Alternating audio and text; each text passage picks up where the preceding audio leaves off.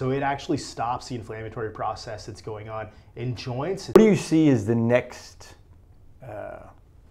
step in regenerative medicine? So that one of the proteins in particular that I mentioned from plasma is called alpha-2 macroglobulin. That is one specific protein within your plasma that's a protease inhibitor. So it actually stops the inflammatory process that's going on in joints. It's very good. However, what we're learning is to get that, several other things come along with it. So to isolate that out of the plasma, and what we're theorizing is there's other things in your plasma that can be used for various types of things.